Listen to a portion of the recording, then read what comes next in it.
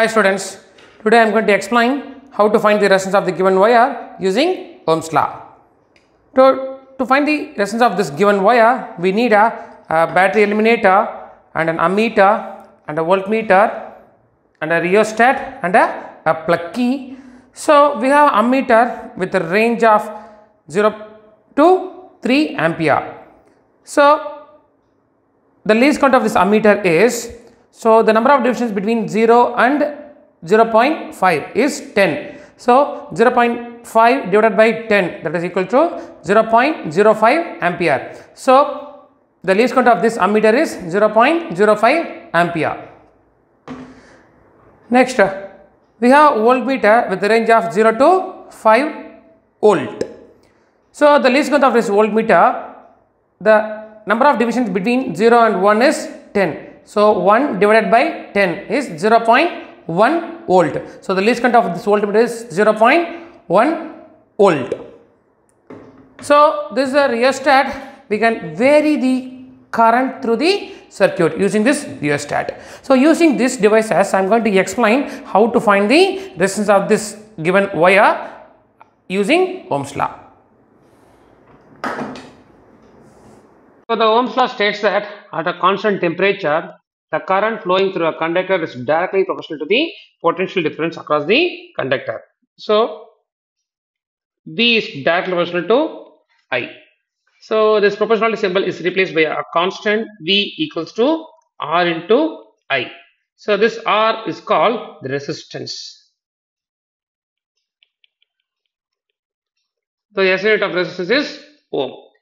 So using this formula, I can simply write my R equals to V by I. So V is potential difference across the resistor, I is the current through the given resistor. So now I am going to explain the circuit diagram. So we need a battery eliminator. This is the positive end, this is the negative end of the battery eliminator. So the positive end of the battery eliminator is connected with an ammeter. Positive, this is the negative end of the ammeter. So the negative end of the ammeter is connected with the given wire having resistance R. So the parallel to the wire, we are going to connect a voltmeter. So this is the positive end of the voltmeter, this is the negative end of the voltmeter. So the negative end of the battery is connected with the key and a rheostat. So rheostat, it's a variable resistor which will control the amount of current flows to the circuit. So using this circuit diagram, I am going to plot a graph between the potential drop across the given wire and current through the given wire. So V and I. So the SI unit of potential is volt, the SI unit of current is ampere. So we have a model graph, potential versus current. So my potential is directly proportional to my current, so we are getting a linear curve. So if I take the slope of this curve, my A, B and C, so the slope of the curve is nothing but the resistance of the given material. So where my R equals to V by I. So the resistance value equals to BC by AB. So the change in potential by change in current, which gives my resistance value. So now I am going to explain how to determine the potential and current. So using this circuit diagram, we are going to connect these devices. So from the positive end of the battery is connected with the positive end of the ammeter. From the negative of the ammeter is connected with the given wire. and the another end of the given wire is connected with the rheostat. From the another end of the rheostat, here its wire is connected with the key, and the other end of the key is connected with the negative end of the battery. So now I am going to connect a voltmeter parallel to the given wire, which will measure the potential drop across the resistor.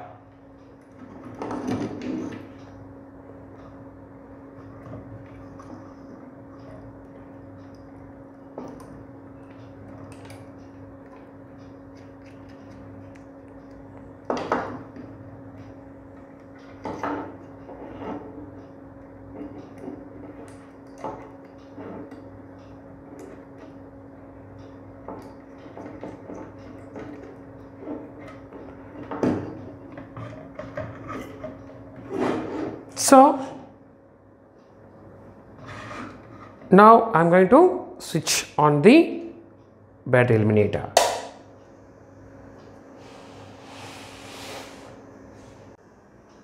So the ammeter value is 0.1 ampere.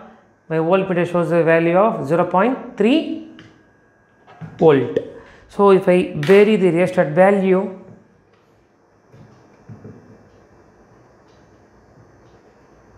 that is an increase in voltage as well as the current.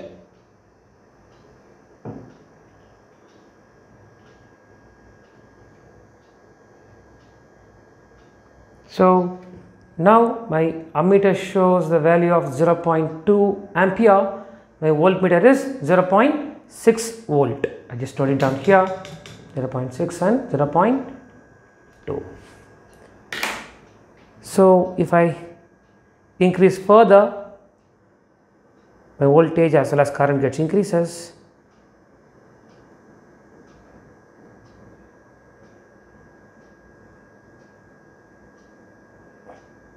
Now the ammeter shows the value of 0.3 and the voltmeter is 0.9. 0.3 and 0.9. Okay, next, if I increase this further,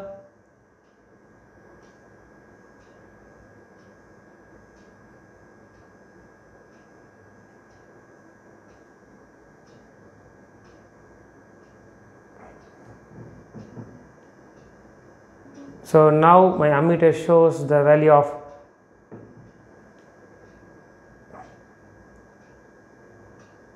0.4, my voltmeter shows the value of 1.1.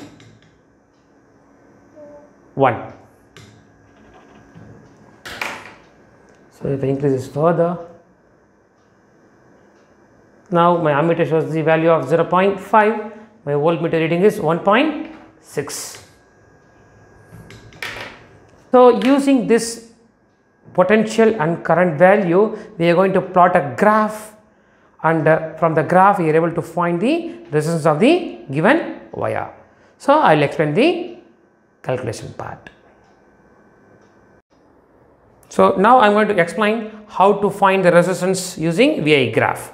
So along my y-axis is the potential, along my x-axis the current. So first I am going to explain the scale. So along x-axis 1 centimeter, that is equal to 0.1 ampere, along y-axis 1 centimeter, that is equal to 0.2 volt. So for my first reading 0.1 ampere, the potential is 0.3 volt. The second reading for 0.2 ampere, my potential is 0.6 volt. For third reading 0.3 ampere, my potential is 0.9. So this is lies between 0.8 and 0.1.0. So it's 0.9. So the next reading is for 0.4, my potential drop is 1.2. The next reading of the current is 0.5 ampere, my potential drop is 1.5. So using these points I am going to take a straight line. So this is my linear curve. My potential increases, my current also gets increases. So if I am taking the slope of this curve, I am able to find the change in potential by change in current. If you want to find my resistance, I should know the change in potential with respect to change in current. So this straight line, if you take the straight line of this point, is said to be my V2 is nothing but my 0.9. The straight line of this point is said to be V1 is my 0.6. So delta V is nothing but my V2 minus V1. So 0.9 minus 0.6. So delta I is nothing but I2 minus I1. If you take the straight line of this point, is said to be 0.2 ampere. If you take the straight line of this line, is said to be 0.3 ampere. So 0.3 minus 0.2. So R equals to 0.3 divided by 0.1. So where R equals to 3 ohm. The next step I will explain how to find the resistance per centimeter of the given wire. So we found that resistance of the given wire R equals to 3 ohm. So now I am going to explain how to find the resistance of the given wire per centimeter. So the resistance per centimeter.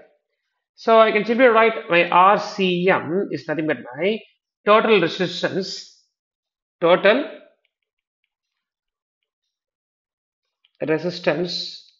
of the wire divided by the length of the wire.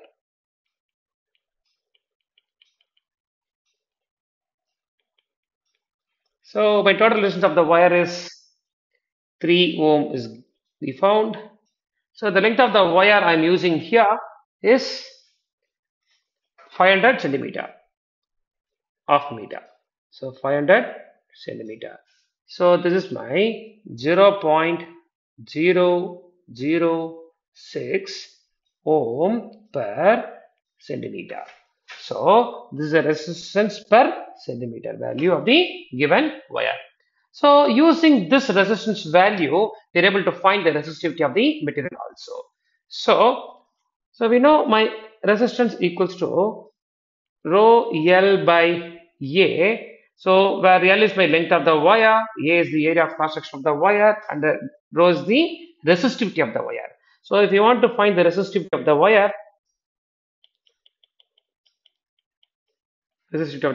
rho equals to R times A by L.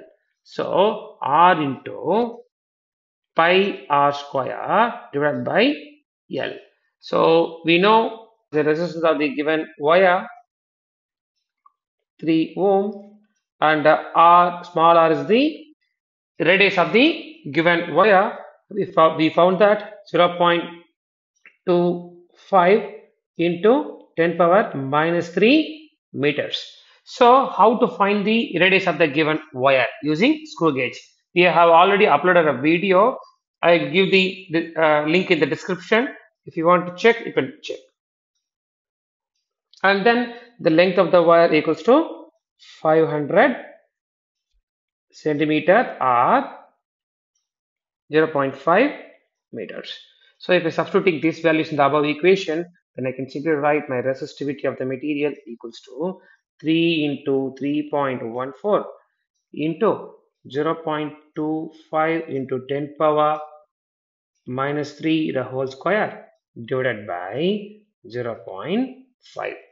So if you are solving this, I am able to write my resistivity of the given material is 1.17 into 10 power minus 6 ohm meter. So this is how we are able to find the resistivity of the given material.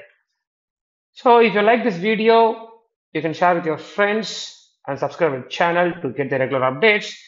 I just stop at this point. Thanks for watching.